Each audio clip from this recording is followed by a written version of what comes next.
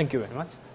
So now I'd like to discuss calculation of this entanglement entropy. So basic method of calculating entanglement entropy in quantum field theory is called replica method. Replica method also used in different subjects like random system and so on. But here, replica method is very simple, just this equality. So entanglement entropy is of course minus trace rho log rho, but I also already mentioned we can first compute trace A to the rho A to the n's, and take derivative n and set n equal 1. Then we get rho log rho, and which is a von Neumann entropy, equivalent to this entanglement entropy. And by using that fact that trace rho A to the trace of this rho is always normalized to be 1, we can just rewrite this way. Log of this trace rho to the nth. So this is called, this very simple idea. But this is a bit subtle. We have to be careful because n is originally integer, but now we analytically continue to any real number or complex number. Sometimes probably this is subtle, but so far as I know, most of all examples, people consider this always okay about this replica thing.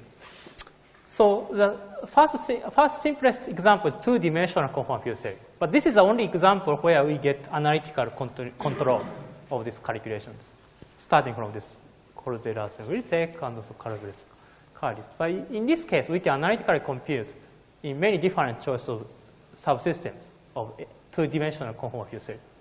But of course, this idea, replica method, is also useful in practical calculation using numerical simulation, so on, to evaluate the entanglement entropy in higher dimensional quantum field theory or some mass gap to the quantum field theory and so on. So now we'd like to explain more about this. So especially focus on this two-dimensional quantum field theory. And to proceed, it is useful to work in path integral formalism. Let us remember that this ground state wave function in path integral formalism written just path integral from t minus infinity to some time slice t equals 0. We take t equals 0. This is this minus infinity project down to ground state. This is a Euclidean time project down to ground state. And at this point, we have many field configurations. This is this argument of this wave functions.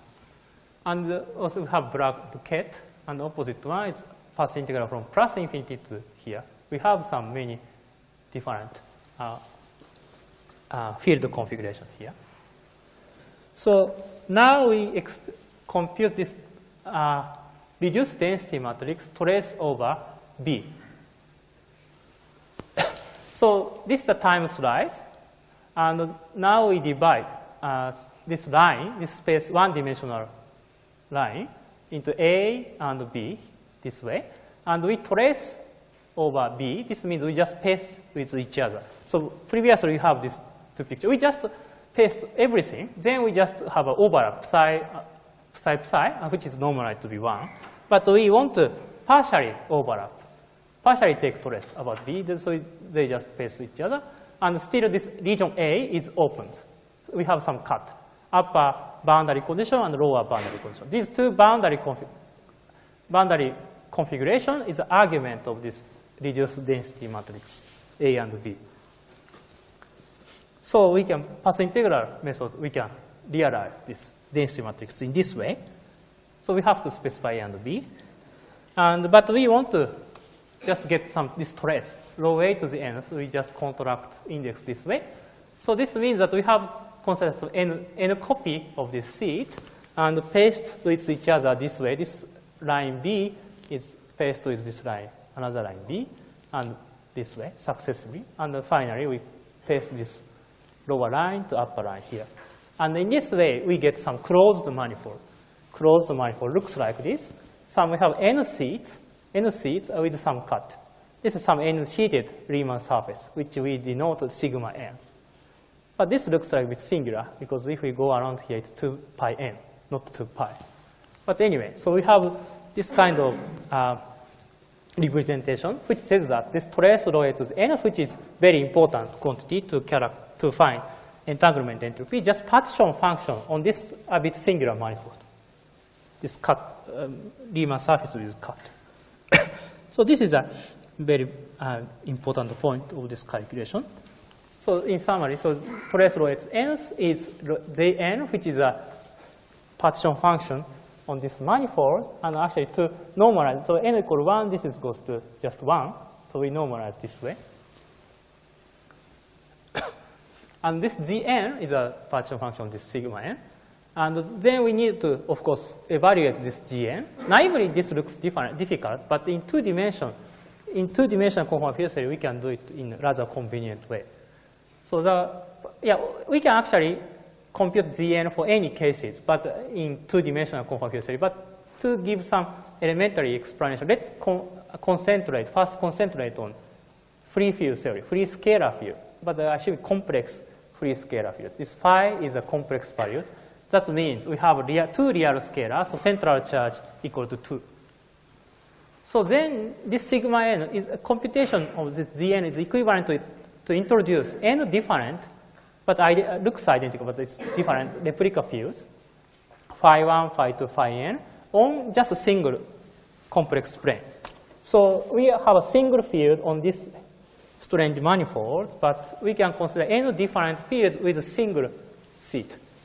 So we have n phi 1 to phi n fields, and assuming that if we go around this cut, phi k goes to k plus 1, if we go this way, then k goes to k minus 1.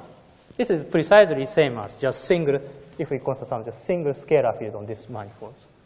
This is also called replica method. We have many n replicas.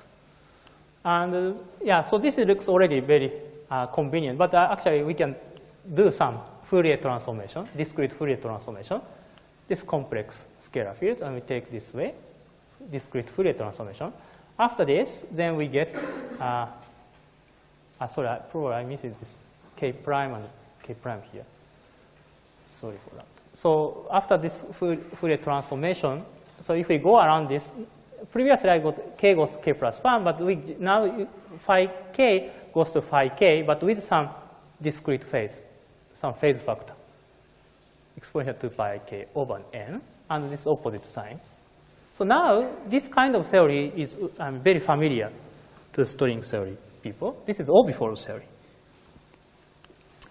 So using Obifol's theoretic argument, this twisted boundary condition is equivalent to the insertion of twisted vertex operator. But we are interested in ground state, so this should have some lowest energy twisted vertex operators. And twisted operator at z equal u and b here. So sorry, we insert one vertex operator and second one here. So twisted vertex operator is written this sigma, and we have some index k over n. This k over n is just equivalent to this phase factor. So this, if we have this twisted vertex operator, if we go around this, we have this monodrome. We have this phase factor. So we have 2-point function because there are n seats, and for each seat we have two twisted operators. So n copies of 2-point functions we have. And this is just free field theory. We know how to compute this 2-point function. In conformal field theory, 2-point function is completely fixed if we know the conformal, so-called conformal dimension. And conformal dimension of this twist operator can be found this way. This is a very elementary exercise for this. And so this twist k over n is twist this way, field this way. And then what we have u minus b to the some conformal dimension after sum over each k by this mean, and then we get this factor.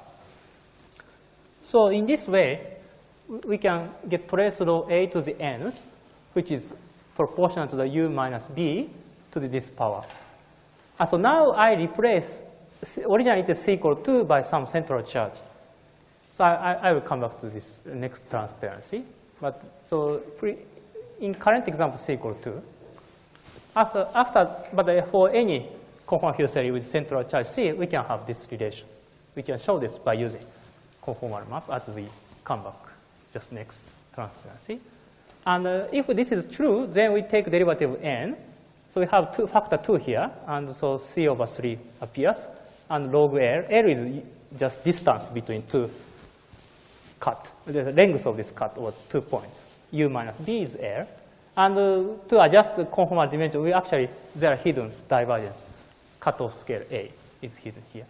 Well, actually, we can understand this dependence so that if L is L, if cutoff scale is the same as this subsystem, then nothing happens, so entropy should be 0. So this fixes this L over A, this A factor. So this is a very famous formula, as I also previously listed. So for general C, we can show in the following way. This is Calabrese argument by using conformal map. So we have this n-seated Riemann surface here, and we want to compute partition function here on this manifold. But we can conformal map this complicated manifold to just single seat by this conformal transformation. This coordinate z here and w is here. U and v is discarded. And if you are familiar with conformal field theory, we know the transformation law of energy stress tensor. So Tw is mapped to Tz, this coordinate, with some standard coordinate transformation, but with some anomaly. If there is an anomaly, there is a Schwarzschild derivative term appears here. And this term is, so this part is 0, because here it's nothing here. It's ground state, so it's 0. And here we pick up definite function. And this part is understood just exactly the same form as assuming that there are two vertex operators sitting U and V, and the behavior looks exactly this way.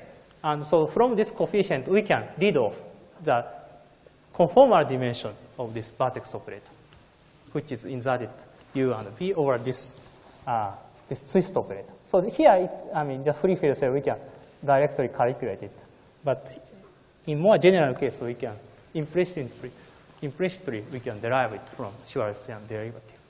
And this, for each seat, we have this conformal dimension of this twisted vertex operator, and we sum up for n seats and n times delta, we get this value. So this is a reason why we get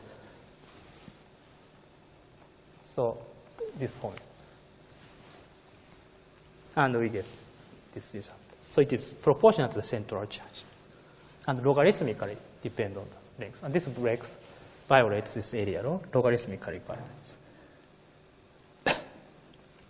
Okay, so it is possible to generalize this result by using similar trick of this conformal maps done in this paper. And I just listed some particular cases. So we assume this infinitely long line is a total space and cut it out some finite length subsystem A with length x, then we get this formula. This is I explained just before. And if you have a mass gap, we have Cauchy is the correlation length. I show this formula in the calculation of spin chain. But so this Cauchy is correlation length divided by A. A is again this UV cutoff, that is spacing. And also, if you consider some finite temperature, then we get this kind of result. So actually, to derive this result is a good exercise. Actually, this finite temperature result, we use a slightly different conformal map. And we have compactify in Euclidean time direction. But then we get this cinch. Beta is inverse temperature. But divergent structure is the same, right? So it's logarithmically divergent.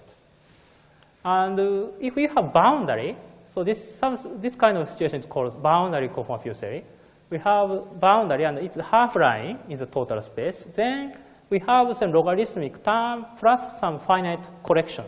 This finite correction contribution to entanglement entropy is identical to what people call boundary entropy, G function or G function. G function is similar to C function. In the presence of boundary, the we have G theorem, which means that this function is monotonically decreasing under RG flow of this boundary theory, assuming bulk theory is conformal, introduced by Affleck and Newton. So this G function is actually coincide with correction to this entanglement entropy. Also, we can consider infinite, but we can compactify. Then we get this sign, this periodic function, should be periodic function with sin x. And this is somehow double sort of weak rotation between these two cases, finite temperature cases, where time cycle is compactified. These are very famous examples.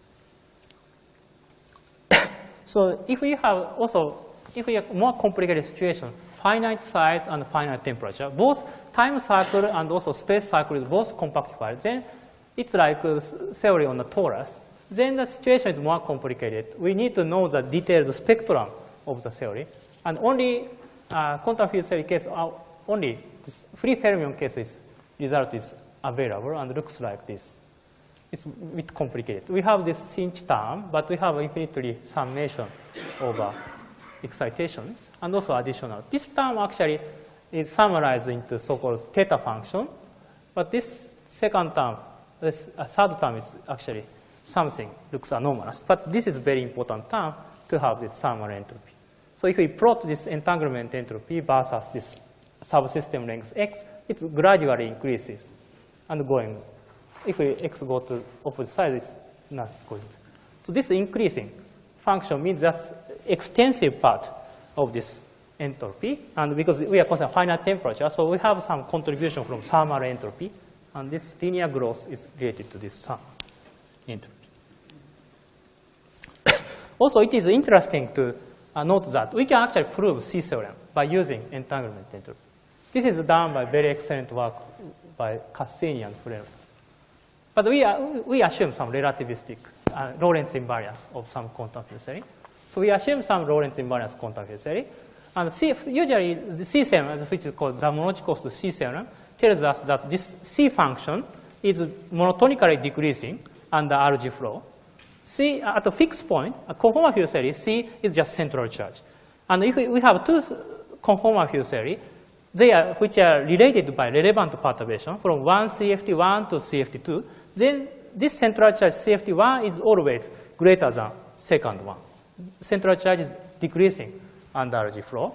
But we can show this in different way by using strong subadditivity, which I explained. So this example shows that the strong subadditivity originally looks with just concave function, concave property. Actually says that this C theory. So now we are Lorentz invariance. So we have subsystem A and B is slightly tilted, some boosted subsystem. Let's take this way. So slightly boosted subsystem A. But of course we can do the boost and reduce to just standard space-like region. But just for this kind of argument, we'd like to take this way. This is the region A, and this is the region B. Then this is a light cone. This green light is a light cone, light rays, null rays. So this part turns out to be, this covers everything, A and B both, so A union B. And this small part is some union, overlap of this A and B, because the future of A is like this, future of B is like this, and the overlap region is this one.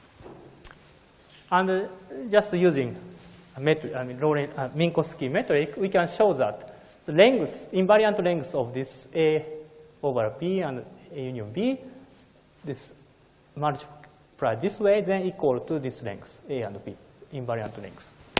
This is just geometrical relation, which you can easily show. And now we impose this strong subadditivity. And we just take exponential of this, some log of this length. Some this length is now exponential A, just to make presentation simple.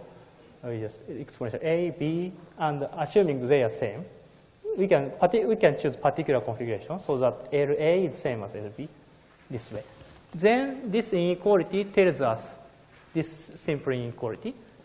And it is already clear that this means that second derivative about this x, this argument is this exponential power, this power. And the second derivative is always negative. And as we know, so this as we explained here, it's so logarithmic x is coefficient of log x, log length is a central charge. So here, because we take exponential of length, so a log of length, so derivative of s by x is a central charge. So we can call del s del a. Sorry, I should here. So we just define this Sx derivative x, and x is a log of length.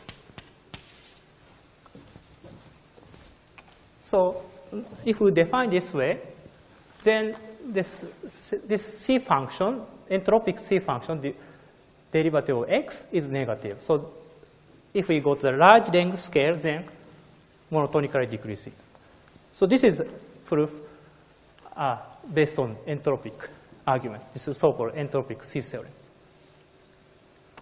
But so naively, we may expect that this kind of argument can be generalized in higher dimension. In 4 dimension, it's quite hard to prove a so-called A theorem. But though there are recently nice arguments about that. But actually, it turns out probably this doesn't work. This inequality is not enough to prove C theorem in higher dimension, unfortunately. This only works for, as far as I know, only works for 2 dimensions because of this very simple structure of this subsystem and so on. Yes, yes. Is that C function you defined there the same C function appears in the sum-logical theorem? It's slightly different. Yeah. Of course, fixed points they are same, yeah. But its interpretation is slightly different. Yeah. Any questions? More questions?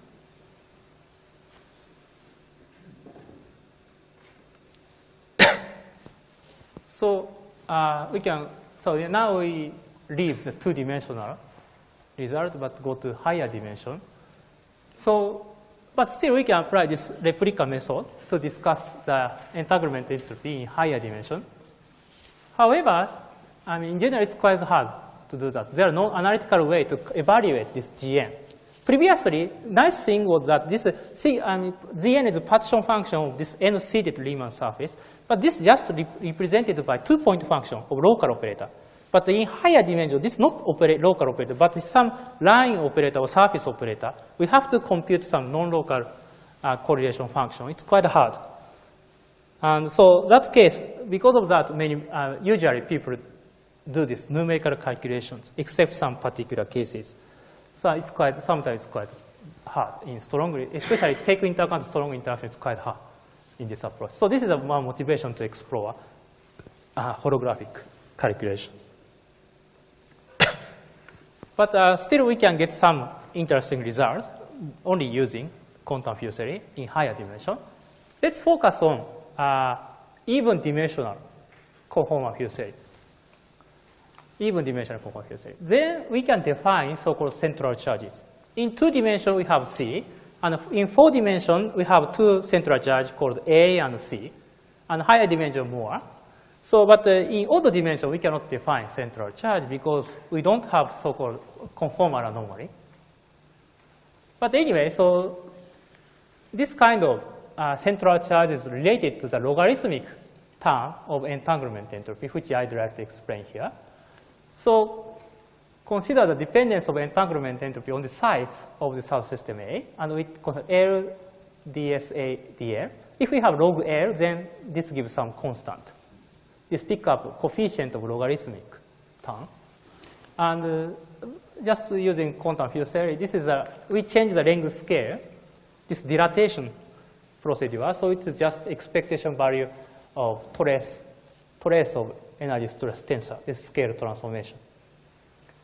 And so to compute entanglement entropy, we first compute this trace in a manifold sigma n, and we take derivative about n, and n goes to 1. This is some normalization factor of this energy stress tensor. So in this way, we can compute logarithmic term in entanglement entropy from this trace anomaly. So in conformal field theory, of course, trace conformal invariance, so trace part should be vanishing, but there are anomalies which modify and which gives some expectation value to this expression. Let's consider 2D. We already know 2D dimensional conformal field theory, but just confirm this method. So trace part of this energy tensor is known on a curved manifold. In general manifold, it's written this way. So it's proportional to central charge C times R is a scalar curvature of this manifold, sigma n. For sigma n, we can compute this directly. So this n-seeded Riemann surface. And we have some deficit angle of 2 pi. So we have some n-seeded Riemann surface. And if we go around this this branch point, then its length is like 2 pi n. That means deficit angle is 2 pi 1 minus n.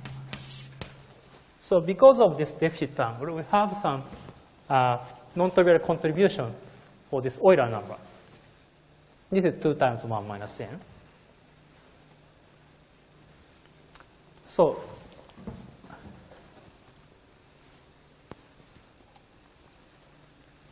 yeah, so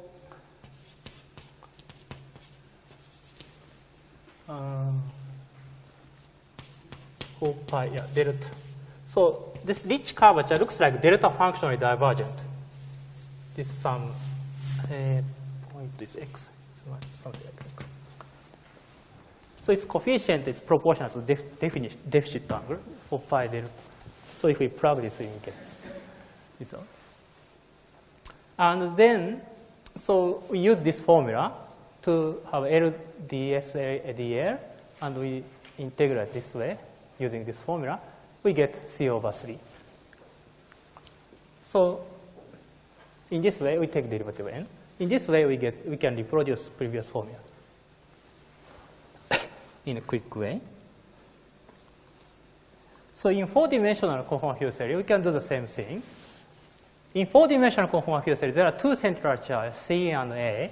C is associated with this wild curvature square, this trace of energy stress tensor. A is associated topological term, which is Euler density. And both contribute. And in the end, we can summarize this entanglement entropy is a leading divergence area row divergence, A square, proportional to 1 over A square. And subleading is logarithmically divergent, which is related to this argument, and constant part. And this gamma 2 coefficient of log term can be fixed by this argument, as before. And we have to compute some this wild curvature square and Euler density from this curved manifold, but we can do it.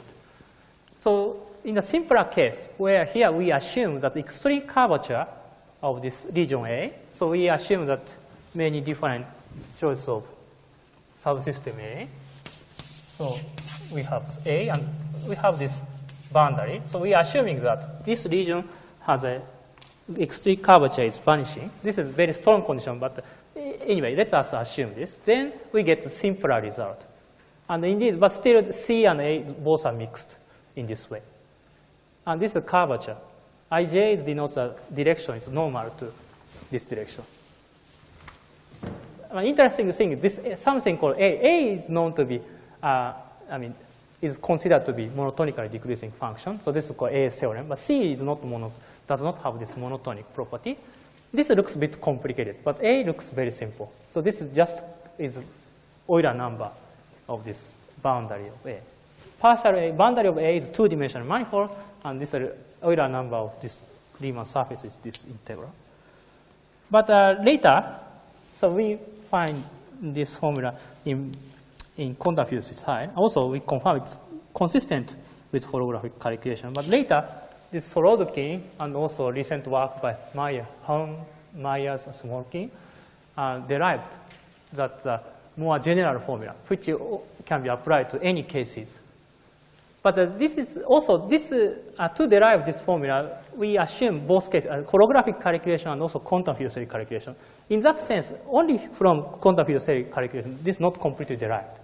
But if we require that the result should be consistent with the holography, then we should have this. And so far, there are no contradictions about it. This looks a bit complicated. But the important point is this A term is very still simple, proportional to this Euler number of manifold.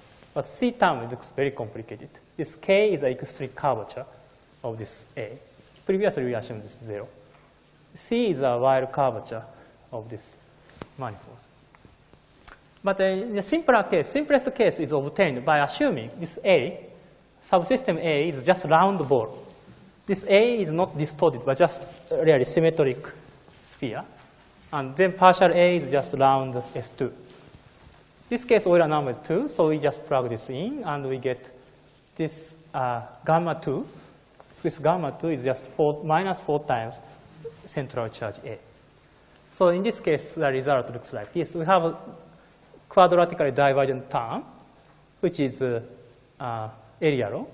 And the interesting logarithmic term, we have coefficient, definite coefficient, minus 4 times A CFT. And this kind of result is also confirmed in some sort of discretized lattice calculations by many people, and also some precise calculation, analytical calculation using some conformal maps recently, including this Myers and collaborators' work. So if we want to, so this is actually interesting. So if we want to pick up the nice quantity called A, then we have to look at round ball.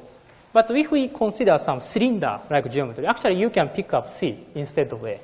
In that way, so if we take only this really symmetric choice, you get A. And in that case, we have some of these monotonicity properties. So that means the monotonicity property is not always true for entanglement entropy, and only true for particular choice of subsystems. And yeah, also this A, yeah, so already mentioned, this A instead of C is expected to satisfy C theorem. And this is proven in a holographically way. It's Myers and collaborators.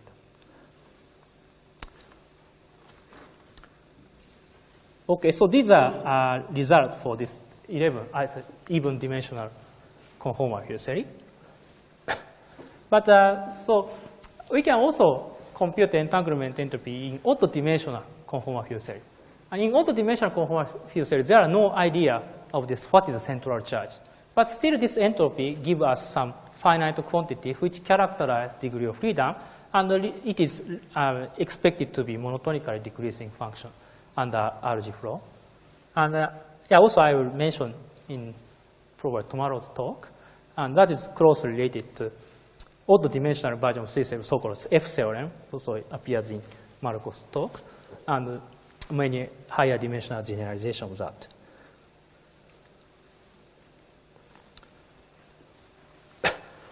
Okay, so yeah, now also I'd like to mention another interesting recent development, mainly led by this paper by Cassini, Felt, and Myers in last year. And the idea is to use conformal map to relate entanglement entropy to something we know more, we know very well, like thermal entropy. So yeah, let's assume A is round ball, which is related to central charge A, as I mentioned. But this works for any dimension. We don't have to fix to even dimension or odd dimension, any dimension. So we assume A is a round ball, and then we can relate this entanglement entropy in conformal field theory to some dynamical entropy in Doshita space. This is actually given by this conformal transformation, some coordinate transformation, which is actually conformal transformation. So we have some metric. This is a flat space metric, as you can see. So this is time, and we have just polar coordinate in space coordinate. And we do this coordinate transformation. Now we introduce new time tau and new angle, new space direction theta. And after that, we get this metric. This is some conformal factor, some bit complicated, some conformal factor. But up to conformal factor, we have this Doshita metric, Doshita space metric. But maybe it's not easy to maybe it's not easy to find Doshita here. But if we take this cosine, yeah, if we take this R1 over R square, if 1 over R square is cosine theta square, then this literally agree with Doshita space-time in static coordinate. And theta runs from 0 to pi over 2. And when this is vanishing, so pi over 2 is this vanishes, time coefficient of time metric with time direction vanishes. So this is the horizon, Doshita horizon at this point. So this horizon coincides with R equal large R. So this means that following structure. So we have some flat space-time. It covers everything. This metric covers everything. This metric, of course, covers all of this flat space-time. But we cut it out, this light cone. And we would like to everything project to on in this inside light cone. This is actually obtained by previous map, and this light cone area is mapped to Doshita space inside this horizon, Doshita horizon, in static coordinate. So because if we assume the theory, we have assumed theory is conformal field theory, and then the quantity is conformal invariant, and we can find that entanglement entropy for A is equal to just thermodynamical entropy in this Doshita space-time. Doshita has a horizon, so we have this just horizon area of this entropy. And so we have thermal entropy here. And then, but let's assume, from now on, let's assume this. We are talking about odd dimensional conformal field theory because we don't want any conformal anomaly. If we don't have conformal anomaly, there are no sort of Casimir energy E using this Doshita invariance. This is a bit technical, but we can show this energy is vanishing. Then thermodynamical entropy is E minus F times beta, and the free energy appears. In this way, this entanglement entropy is actually turns out to be just equal to log of partition function in odd dimensional conformal field theory, like 3-dimensional conformal field theory or 5-dimensional conformal field theory.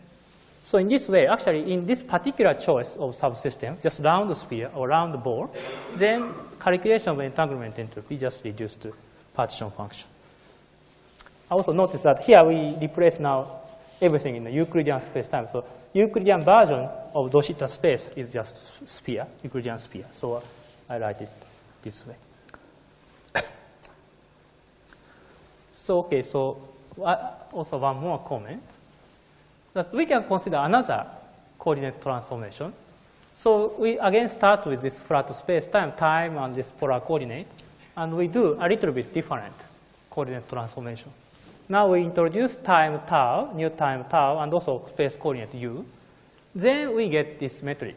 So up to, again, some conformal factor, we have some manifold, which looks nice. This tau is actually, in Euclidean signature, it is compactified. And some S1 times, these are clearly hyperbolic manifolds, HD. So in this way, we can relate entanglement entropy in conformal field theory to thermodynamical entropy on this hyperbolic manifold.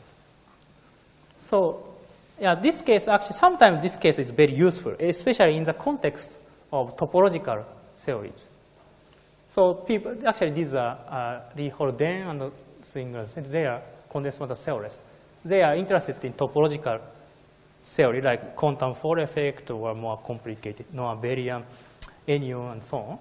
They are actually topological field theory, so there are no degree of freedom in the bulk. So in this picture, we have hyperbolic space. As we know, boundary of hyperbolic space is a sphere, SD minus 1. We have some boundary. This is some AdS, Euclidean AdS, so we have boundary. And the topological theory is bulk is not no degree of freedom. So dynamics only appears at the edge, boundary. And so the thermodynamical entropy on this manifold means just thermodynamical entropy on this edge. So this means that this entanglement entropy in topological theory is equal to this thermodynamics current entropy at the edge theory, physical spectrum on the edge theory.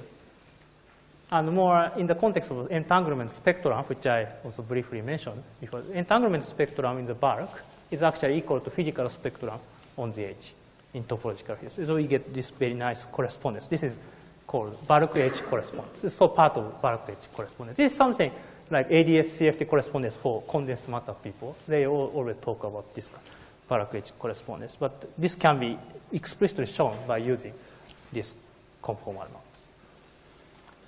Okay, so these are all of my talk about quantum field theory. And so I'd like to ask questions.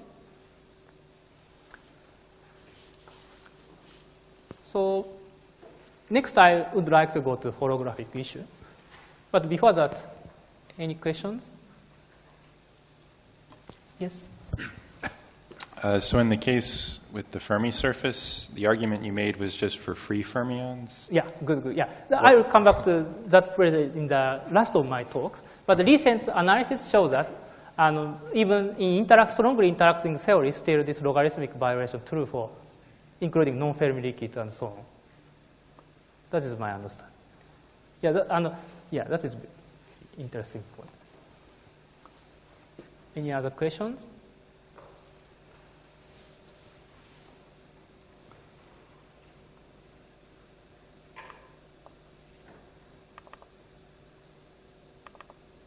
So I don't have enough time, so I just want to only proceed a little bit and do some elementary part. So maybe I can only explain what I would. Oh, sorry. Yeah, it works. So yeah, so this is part 2, and about holographic entanglement entropy. And so the outline is like this. So first, I'd like to, probably many of you are already familiar with the idea of AdS, CFT, and holography, but I'd like to just give very brief introduction of holography, which is relevant to my talk here. And so this is the next section, and then go to the main topics of this part 2, which is a holographic calculation of entanglement entropy. And I will discuss details of many properties of an application of this holographic entanglement entropy. And this topic 7 and 8, 9 are actually recent applications. Maybe some of them may be optional. I'm not sure I have enough time to explain all of that. Or maybe I should concentrate on some particular topics. If you have any opinion, that is totally welcome, and I can modify my choice. So please just let me know. So just let me do some quick introduction of holography. So what is a holography?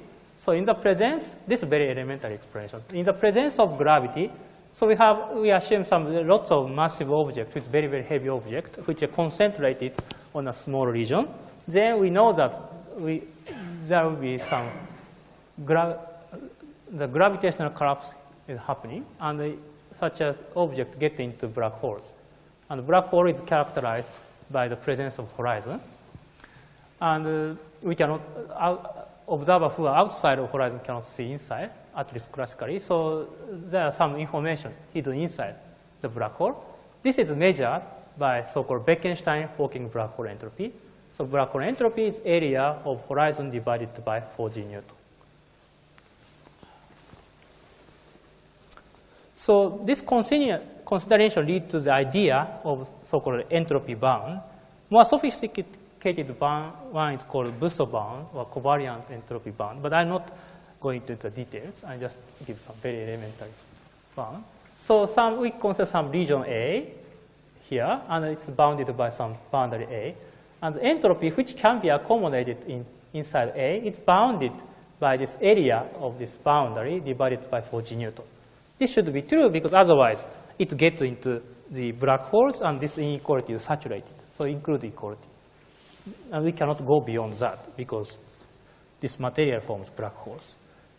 So in this way, this is actually very important inequality. The degree of freedom in gravity actually proportional to the area instead of the volume, instead of volume. This area law is true for black holes, so this area law appears here.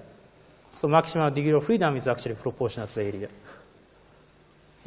Of course, this is unusual because if we don't have any gravity, then entropy is in any thermodynamical system always proportional to the volume. This area law doesn't appear. So motivated by this and many other viewpoints, so this holographic principle has been proposed, Tofuft and Susskind, and developed by many people. And roughly speaking, the holographic principle is the equivalence between two theories. One is D, so this is my convention, D plus two-dimensional some gravity theory, hopefully this quantum gravity theory, and described by string theory. And D plus two-dimensional theory is equivalent to some D plus one-dimensional non-gravitational theory. Yeah, we cannot go, I cannot specify more about this non-gravitation. This sometimes includes quantum field theory, sometimes this is matrix model, and sometimes a CFT like AdS CFT. And this leaves as a boundary of this bulk. So we have bulk is d plus 1, d two-dimensional manifold. This boundary is d plus 1 in my convention. So this is a holographic principle. There should be such a equivalence. Of course, this is just conjecture. And the explicit, very famous example is given by so-called AdS CFT correspondence. So this is the best established example of holography and found by Maldacena. And AdS CFT claims that gravity string theory on AdS d plus 2 dimensional untitled theta space is equivalent to d plus 1 dimensional conformal field theory. CFT on in particular case R is flat space, d plus 1 dimensional space.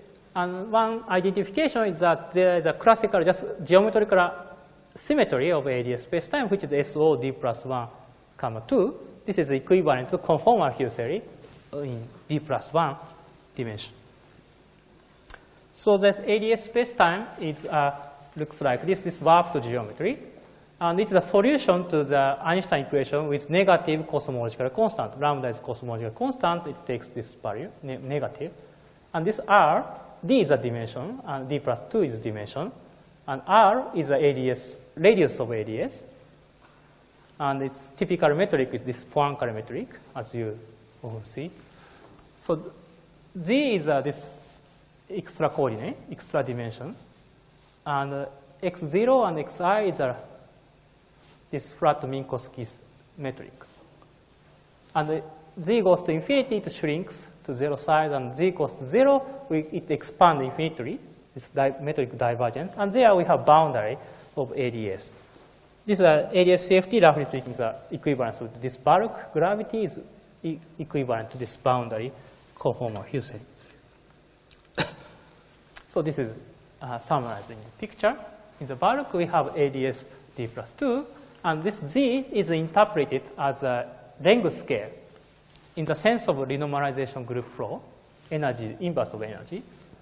And we, in the calculation, for example, of entanglement entropy, this cutoff is very important. We have to put UV cutoff in this geometry. That is conveniently given by cutoff of this coordinate z. If z goes to 0, the metric divergent. And actually, this is exactly same as area of divergence of entanglement entropy. And we have to put some UV cutoff equal to z equal a. And this, it is well known that this d direction is correspond to the length scale of conformal field theory under the RG flow. In AdS, this is really just similarity transformation. So looks everywhere similar under this dilatational transformation. But in mass gap theory, something happens in infrared that breaks scale invariance. And that total picture is really realizes this RG flow. And of course, in my talk, I only talk about AdS spacetime, and I do not mention this extra compact manifold, which should appear in string theory. Of course, string theory is 10 dimension, M theory is 11 dimension. Not only AdS, we have some compact manifolds, and I don't mention this part in this talk. But then computation implicitly accommodate that degree of freedom. In the conformal field theory, so this AdS, when the conformal field theory, typically there are SUN gauge theories in large limit, and one three-dimensional example was already discussed by Marco's talk just before. And another typical example is a type 2B string on AdS 5 cross S5, which is dual to n equal 4, maximally supersymmetric super-Yamu theory in 4 dimensions. And SUN super-Yamu theory in 4 dimensions. This large n limit corresponds to large rank limit of this Yamu theory. And this Yamu theory consists of one gauge field, which is UN, SUN gauge field, and 6 scalar fields, real scalar fields, and a joint representation of this gauge group, and also a joint representation of fermions. There are 4 fermions according to this n equal 4 supersymmetry. So in addition to conformal symmetry, now we have SO6 symmetry, which rotates these 6 scalar fields, or SU4, which is equivalent to SU4, which rotates these fermions. This extra symmetry is called R symmetry in supersymmetric gauge theory. This is actually equivalent to just classical symmetry of S5 in AdS CFT correspondence. S5 has SO6 coordinate. Okay. So, and the way we find this AdS CFT is like this, as we see in the textbook. So, and we have some D brane. So we have many D branes and D3 branes, especially in type 2B string theory. And D brane is a very heavy object. And if we take into account the back reaction in the gravity picture, it is something like black brane. And its space-time is deformed into AdS5 cross S5. It starts with some flat space with many D branes, but it's deformed geometry. In the near horizon geometry, it's given by AdS5 cross S5. And the 3 branes extended in 3+1 dimensional direction. It's a very heavy seat where we have gauge theory. In the open string picture, if we look at these D branes, there are open string between D branes. As you know, there are SUN gauge theory. It's realized in the low energy limit. So this open string picture should be equivalent to closed string picture. And this equivalence is the origin of AdS CFT correspondence. And we get this equivalence. Yeah. And maybe this is my last transparency now. So what we learn is a type 2B string theory on AdS5 cross S5 is dual to 4-dimensional equal 4 SUN superimine theory. And this symmetry, SO2, 4, is a map to classical symmetry of AdS5. It's mapped to 4-dimensional conformal symmetry. SO6 is mapped to R symmetry. And these are something already discussed by Marcos. So I not get into details, but to suppress quantum gravity corrections, AdS radius divided by Planck length, this should be large to suppress quantum gravity corrections. This is equivalent to large n limit. Sorry, this 1/4, this is something, but it's n to the 1/4, 1/4. And also we have to suppress string corrections. R, this AdS radius divided by string length is related to Toft coupling. So this is also 1/4, Toft coupling. And so to suppress these corrections, we have to take large n limit and also strongly couple, very large Toft couplings. This is a limit which I'd like to work in this talk, also next talks. So in that limit, we can ignore all of these corrections in strongly coupled large n CFTs.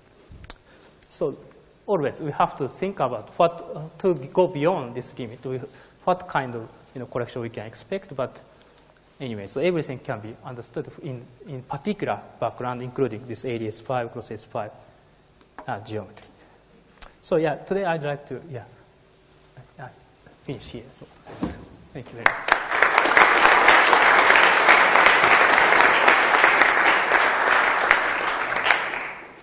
So questions.